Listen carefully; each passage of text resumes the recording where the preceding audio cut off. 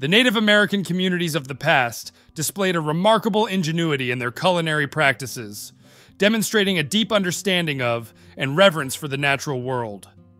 Their meals served not only as sustenance, but also as integral components of ceremonial life. These Native American groups thrived primarily on essential foods such as corn, beans, and squash. Whenever they were obtainable, they complemented these staples with meats, fruits, assorted vegetables, as well as various roots and greens. Many of these foods were deliberately rich in fats, proteins, and carbohydrates, packed with essential nutrients to fortify them against the challenges of their environment. Food held a multifaceted role beyond mere sustenance. It served as a means of celebration and communal bonding. These culinary traditions brought people together, fostering strong social connections within the community. Remarkably, the foods that Native Americans consumed in the past continue to be an integral part of their culture and daily life, representing enduring traditions that have persisted for centuries. Before we proceed further, if you are new here, please subscribe our channel, American Old West Tales, and share it with your friends. Your support means the world to us. Entsidigoi, Navajo kneel-down bread. Navajo kneel-down bread, which they called entsidigoi in their tongue, got its moniker from its appearance after being cooked up. This bread was crafted from corn, a Navajo dietary staple. They'd take ground corn, wrap it up snug in corn husks, and then either boil or bake it. The way those husks were tucked in or folded gave the whole thing the look of a person on bended knee. Once cooked, kneel-down bread came out tender on the inside, often with a crispy outer layer. On occasion, it was presented to medicine men as payment for their services or to seek their blessings. Elders of the tribe were also honored with this special bread. Some folks might call it a Navajo tamale, but not everyone agreed on that name. Pashofa, Chickasaw corn and pork. Pashofa, a hearty blend of pork, corn, and water, was a dish that demanded hours of dedicated preparation. Pashofa also took the form of a soup and required cooking in substantial quantities because it was meant to unite the Chickasaw community. To whip up some pashofa, they'd start by cracking the corn and tossing it into a pot of boiling water. Hours upon hours of diligent stirring allowed the corn to soften up, and when it was halfway done, chunks of pork joined the mix. Keeping that corn from sticking to the pot was paramount, and for that, they had specialized paddles handed down through the generations. These paddles, crafted from hickory or oak, were cherished tools used to stir the pots of pashofa. Atu, Navajo mutton stew. In the lingo of the old days, atu served as a general term for stews, soups, and mushes, oftentimes featuring game meat like rabbit. These concoctions blended in vegetables like celery, onion, and wild spinach, along with a mix of squash, corn, and taters. As the Native American tribes shifted from hunting to raising critters, meat from goats, cows, and sheep found its way into the atu. When rustling up some mutton atu, they'd start by giving that meat a good saute before tossing it into a pot of boiling water. Once the veggies joined the party, they'd let it all simmer a spell, then toss in some seasoning and a dash more water. Another round of cooking followed, and when it was time to serve, it was often paired with a hunk of bread or a tortilla for good measure. Da dinilgaj, Navajo fry bread. Among the Navajo folks, fry bread was a common sight and had many uses. It was a simple concoction made from flour, milk, water, and shortening, forming an unleavened dough that was fried up in a skillet. Once it sizzled to a golden hue on both sides, they'd load it up with cheese, tomatoes, beans, or veggies. In many ways, this Navajo fry bread served up like that was a dead ringer for a good old taco. Fry bread also made an appearance alongside atu, them soups and stews. But sometimes folks would drizzle it with honey for a touch of sweetness. When Native Americans were corralled onto less than ideal lands on reservations, they had to rely more and more on rations doled out by Uncle Sam. Fry bread was one of the few victuals they could whip up using the lard, flour, and other supplies that came their way. Wasna, Lakota dried meats and fruits. The Lakota folks called it wasna, which roughly meant anything all mixed up, and to them Sioux people, including the Lakota, Dakota, and Nakota, it was a true lifeline, both nutritionally and spiritually. The legend had it that wasna, also known as pemmican, was the very lifeblood of the Sioux, a blend of dried meats, fruit, and fat. On account of its hefty calorie count, wasna was worth its weight in gold, since it could keep warriors and hunters going for days on end. Crafting wasn't involved taking dried meat, often from beef, buffalo, or venison, and mixing it up with dried berries.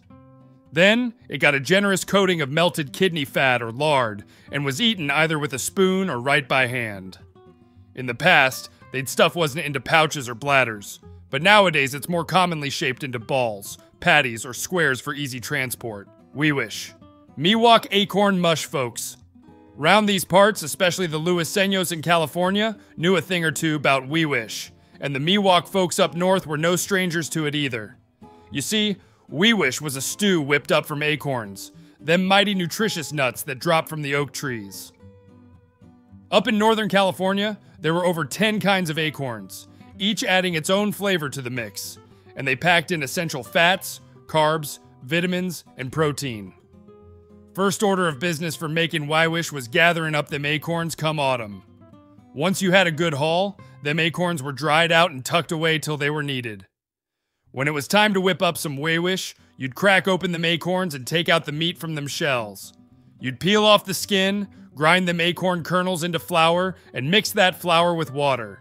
Then, you'd do a leachin' to get rid of the bitterness. And finally, you'd cook it all into a mush, bread, or stew.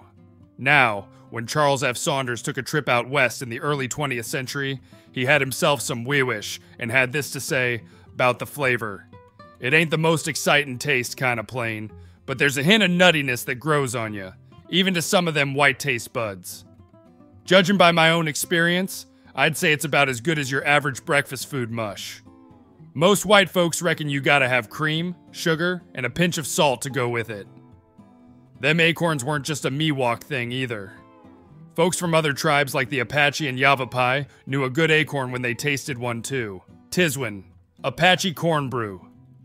Based on the diggins of them archaeologists, it seems that folks from the Pueblo tribes down yonder in the American Southwest were partaking in some corn-based brewing, about 800 years back. Now, Tiswin, on the other hand, is more often linked to the Apache folks. A whole different bunch who had themselves some mighty close encounters with them Pueblo folks. Dateste, bless her heart, said that the brewing process took a heap of time when you didn't have no yeast. They'd sometimes toss in weeds and roots, and they'd be grinding away at it more than once. Another type of tiswin was made with the mescal plant, or other prickly cacti, and that took days, if not weeks, of crushing, boiling, and letting it ferment. Now, some folks in Apache society, and there's a pile of literature chatting about it, would go on about them tiswin drunks. But the Apache folks themselves, they don't put much stock in that.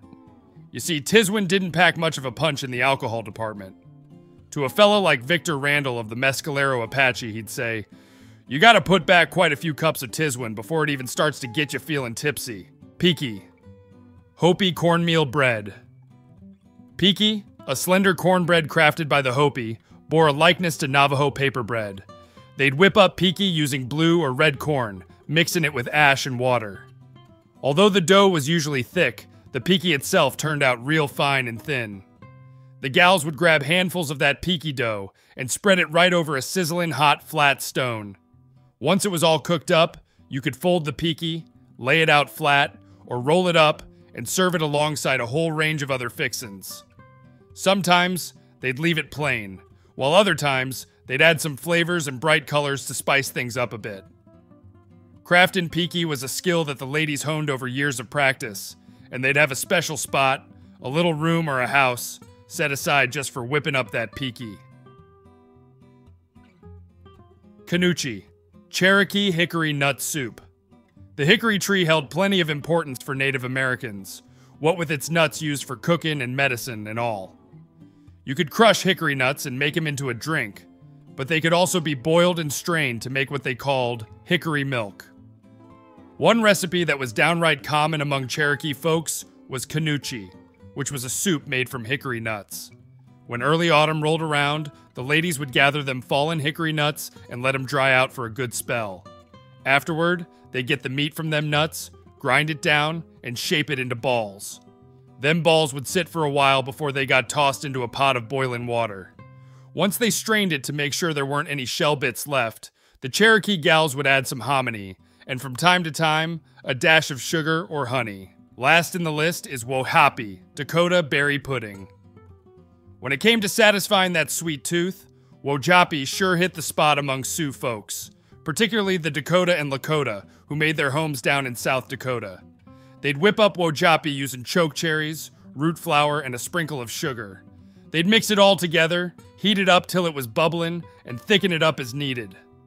Wojapi could be served up like a pudding, but it also made a fine drizzle over some fry bread. Now, mind you, this weren't just some dessert. Wohapi was a bona fide part of their regular chow. They'd stash it away for special occasions and them ceremonial get-togethers.